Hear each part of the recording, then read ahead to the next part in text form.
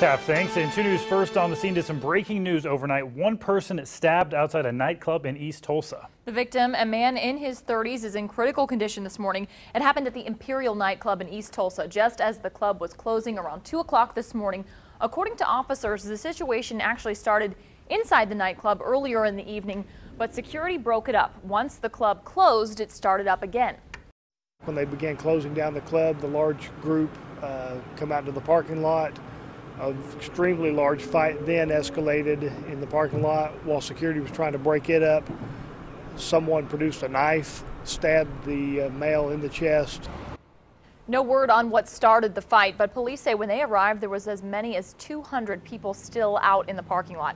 Again, that man is in critical condition. If you have any information, call Crime Stoppers 918-596-COPS.